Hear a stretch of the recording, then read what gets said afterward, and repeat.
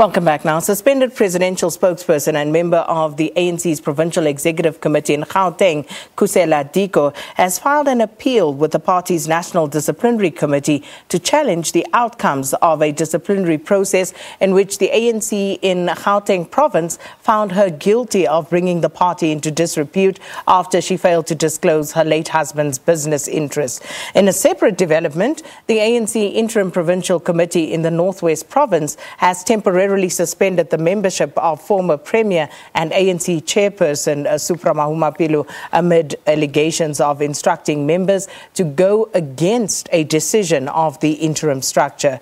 And in news related to the party's former president, Jacob Zuma's upcoming corruption trial, lawyers who were rather set to represent him have since filed a formal notice of withdrawal in the Pietermaritzburg High Court. So to help us unpack all of these developments, we are joined by Professor Barry Hanyane from the Department of Public Management and Governance at the Northwest University. Professor, thanks for your time. Welcome to Morning Live. Good morning, Sakina. Good morning to your viewers. So people may ask, if the presidency on their part are still investigating Diko's case, why did the ANC decide to go ahead and suspend her anyway? And how do these two processes influence one another? And I say that and I ask that bearing in mind that we always complain about the separation of party and state, and this offers a clear opportunity to delve into that matter. Sakina, I've always had a problem when the SG introduced that letter instructing provincial secretaries to actually compile a list. And I asked myself, where is the template that will assist those party officials? And secondly, is there capacity, and especially from a legal point of view, although within an intra-party platform, to actually allow these provincial secretaries to undertake that all-important task. But then we should be surprised that we find ourselves in this quagmire. Because from the onset, one would appreciate that the Integrity Commission of the party should be the one that says, look, here's a template. This is how we're going to level the playing field for everybody.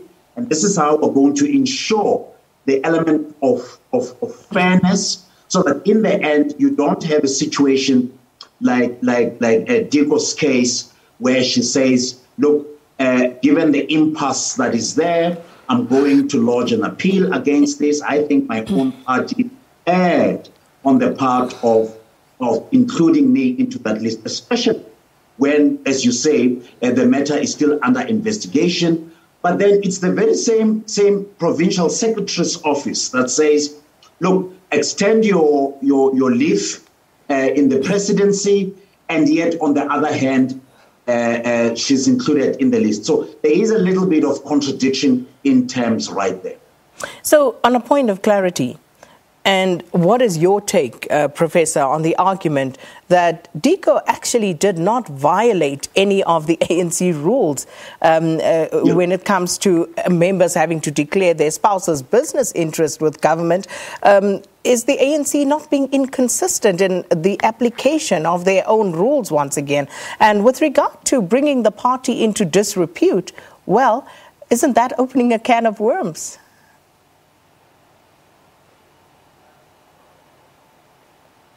We seem to have... very long time. The ANC has somewhat been very lax when it comes to issues of discipline within the party, let alone the management of discipline thereof.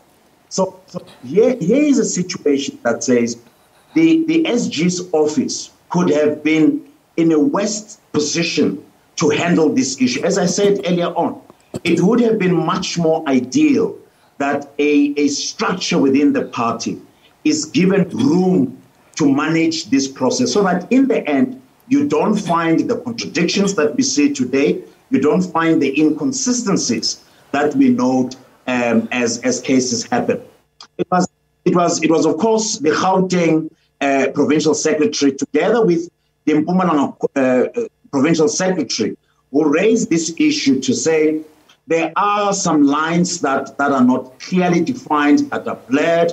And worst case scenario, the mandate itself seemed not to have been conceived well, and they needed clarity. So it's interesting to see whether that clarity was forthcoming, and in the end, it allowed the process as dictated by the SG's office to run smoothly.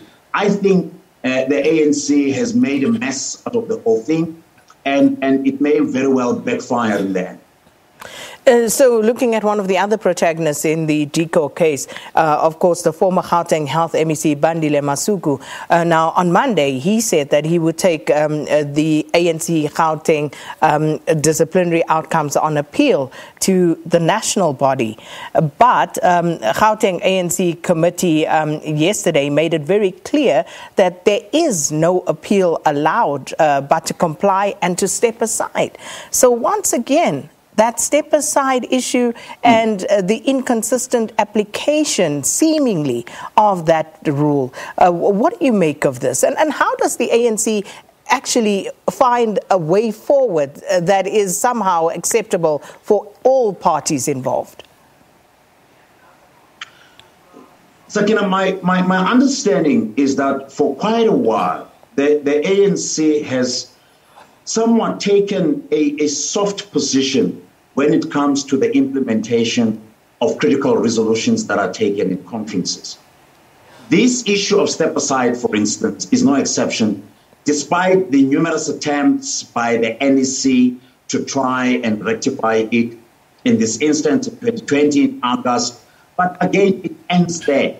It then further shows that from an administrative point of view, perhaps the party is faced with serious challenges of rebuilding, challenges of modernizing per se, and making sure that its own precepts guide the process of managing party processes. So this step aside, it's in a way exposing all those challenges, and I think it's going to once again create more confusion.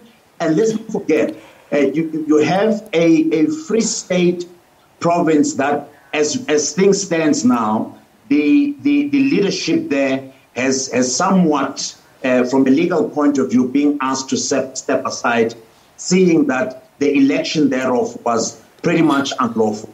So in the end, unfortunately, these resolutions seem to be the opening up of a can of worms for the governing party, and I suspect that more problems are likely to come forth. Now, let's just move to your province, to the Northwest for a moment.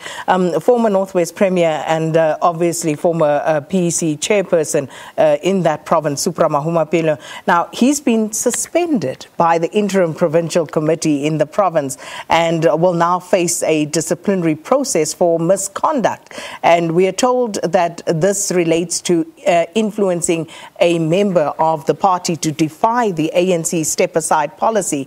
Now, he's also accused of factionalism and is said to have run a parallel event during the campaigns for elections, for by-elections in some of the municipalities. So what's actually happening in the province? And again, if you take someone who for the longest time was the most powerful ANC cadre in the Northwest province, what does all of this mean? Well, Sakina, in relation to the province where I am, look, factionalism in this province is deep-rooted. You all know that. And if you have to take cue from what was once said by the ANC's think tank, Mr. I just can't remember his name. But the situation here in this province tells us that, look, factionalism is deep-rooted. The pushback from the Mahumapelo scam is somewhat heightened by the fact that they would want to reclaim power, as it were. Then, of course, you have the PIC that has been seen to be a bit weak, and it's being challenged as we speak, in a way. again, the sitting premier, Professor Job Mokgoro, I think his position is somewhat vulnerable, being seen as somebody who is not necessarily bringing with him a political following, a political constituency, and of course we know him as a seasoned administrator. So perhaps one would read from the Mahoma Pilu camp that here is a chance for them to push back, to reclaim what used to be their own power base, and that's no wonder why they had that parallel rally against the one that was organized by the party in the province. But then, of course, he goes on further to tell our very own mayor here in Potchefstroom, J.B. Marks, to say, look, if you are asked to step aside, I don't think it's a wise decision to necessarily abide by that, which in itself it could be interpreted as undue influence within the party, especially in the province. And no wonder why he's facing the wrath of the PIC to have his membership temporarily suspended. So speaking of the PEC and suspensions, you mentioned the Premier, Professor Job Mokgoro.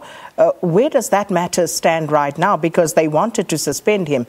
Is he suspended? What happened there? I think that issue is in a limbo currently, and let's not forget that he's not alone. There's an additional 5 members who were charged by the PIC. So we'll have to wait and see exactly what that issue is all about. The issue to be observed there as well is that the PIC went to sort of like issue the statement without having contacted the principals themselves, including the Premier. So it is worrying to say, is the PIC in the province really serious about managing affairs in a manner that, once again, is politically fair and, of course, rational and just to all concerned? And just before we go, Professor, the former president's legal team, of course, cutting ties with him. So talk to us about your initial sentiments around what is happening there, given that it is just a few weeks before that trial involving Thales is about to get underway. Well, let's note that the Mabuza team did not necessarily give public reasons why the decision to withdraw became the necessary one. But one can note that the former president has always had trouble with those that represent him. In case of Nkandla, much the same. In the end, troubled relationship with Mr. Hewley. And here we are with a judgment from the Supreme Court of Appeal saying to him, look, in the first instance, the High Court in Gauteng was correct in not allowing the state to pay for his legal fees. And these legal woes, from a financial point of view, may very well be seen perhaps as a motivation to say Mabuza and company, and by extension, advocates Kakane, are likely to withdraw, seeing that money might not come through in terms of paying for their services. There could be other underlying factors, but for me, at this moment, without being too speculative, those may very well be the driving factors. Well, Professor Hanyane, thanks so much for your time this morning, helping us to unpack and understand some of these latest political developments. Professor Barry Hanyane is from the Department of Public Management and Governance at the Potchefstroom campus at the Northwest University.